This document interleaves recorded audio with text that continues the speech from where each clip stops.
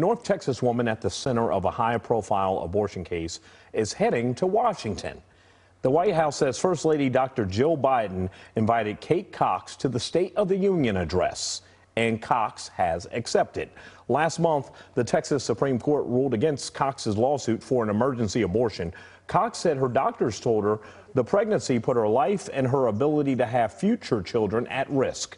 She left Texas to get an abortion before the high court issued its ruling. The State of the Union address, by the way, will be held in the nation's capital in March.